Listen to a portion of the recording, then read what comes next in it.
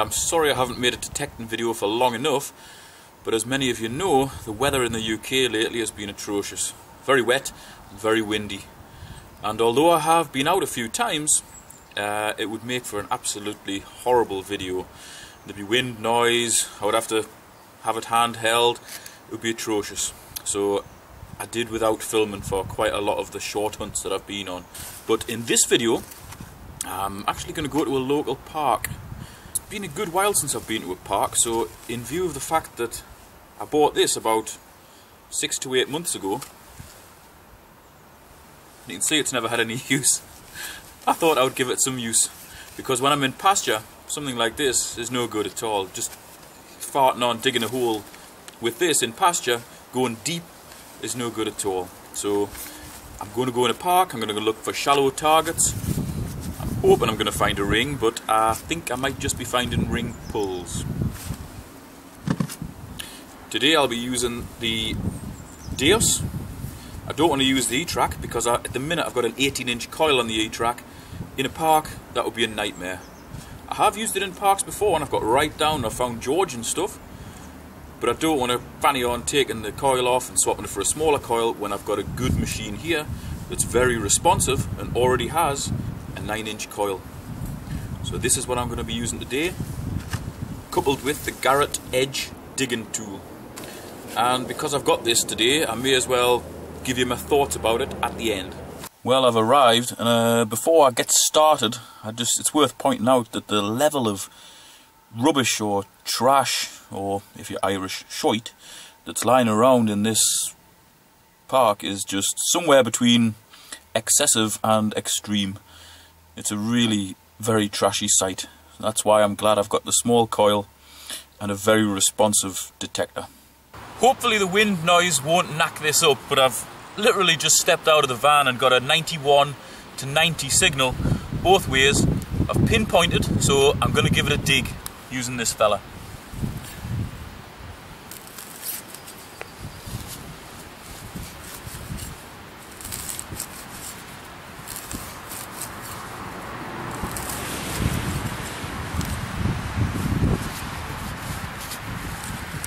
Cut a nice little plug out of there.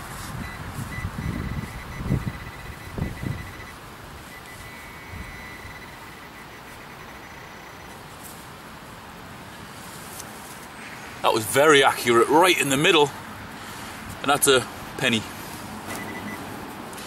Seemed to cut that nice and easy. I had nothing to do with this fella being dead. Now that was a nice clean dig for this little draw handle. I think it's a draw handle anyway. You know, just about get my fist in, and once that's covered in, I think that's going to be pretty neat.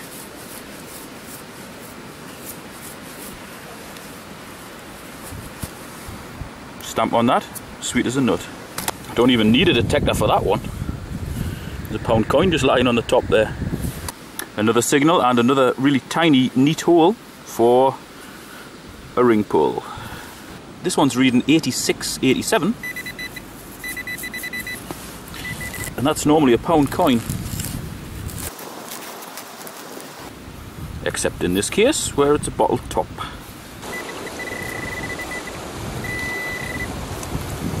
Another ring pull, but that was a hell of a lot easier to dig in the sandy soil. This one's reading as a very noisy 89 to 90.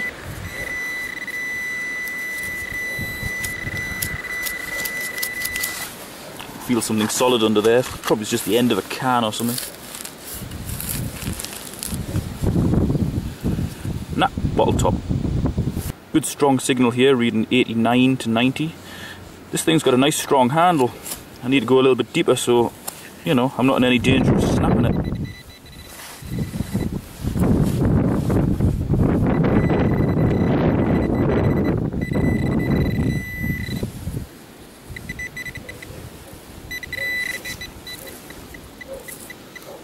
That was a deep penny. This one's reading 60, but it was mega loud.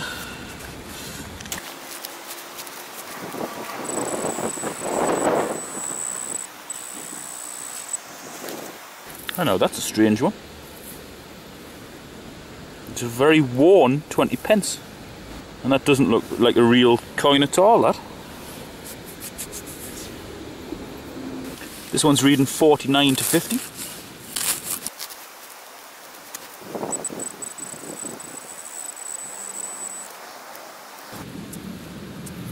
And that's a modern 5p.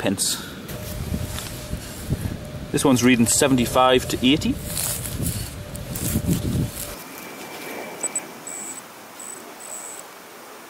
Slightly out when I was pinpointing that one. Another bloody bottle top. This one was reading quite a solid 88. And it's another penny. This one was reading 63. And that's what the 20p normally look like when they've been buried a while. So that first one was very strange indeed. Another pound coin. Yet another little penny. Well, this is like a modern day hoard. I've just had these 4 2p from around here. I was just finding them with the propointer after I had a load of signals with the Deus. There's another signal there.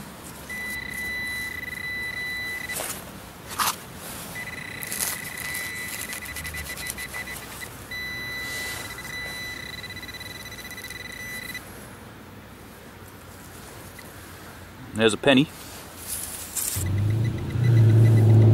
There's another pound coin.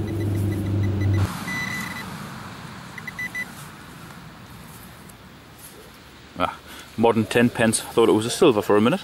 It was reading far too low to be silver, but I always live in hope. Yeah, another pound coin right on the top. Something in there was giving a good signal.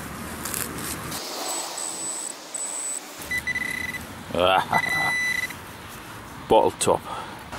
In between dodging the dog turds and other crap that's lying around, I did manage to find enough coins to feed the family tonight, but there was a hell of a lot of trash dug. That's a small sample of the stuff that I've been digging in here. Bottle tops, squashed bits of foil, ring pulls, all sorts of crap. That's some of the coins. Mixture of all sorts. 1p, 5p, 20p. Haven't found a 50p. I think that's the only denomination that I haven't found. But I've got about 300 yards to walk back to the van, so you never know, I might find it. There's maybe 20 coins there. And I've been here maybe hour and a half. Plenty of them are pound coins, which is great. So the Garrett Edge digger worked very well indeed. I did have 2 deep digs where there was a little bit of lead, that sort of depth, and my wrist nearly fell off trying to dig that out.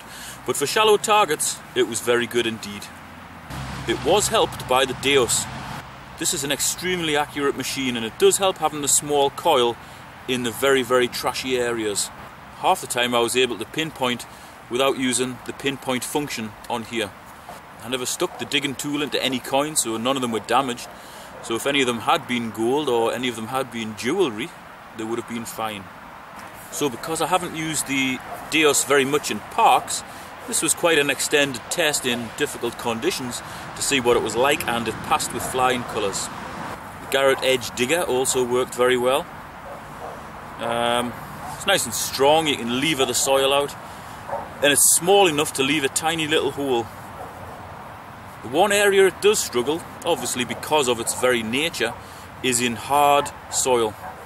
Sandy soil's no problem, wet soil's no problem, but when it's hard, say underneath the trees, very difficult to get it in just using the power of your hand and your wrist.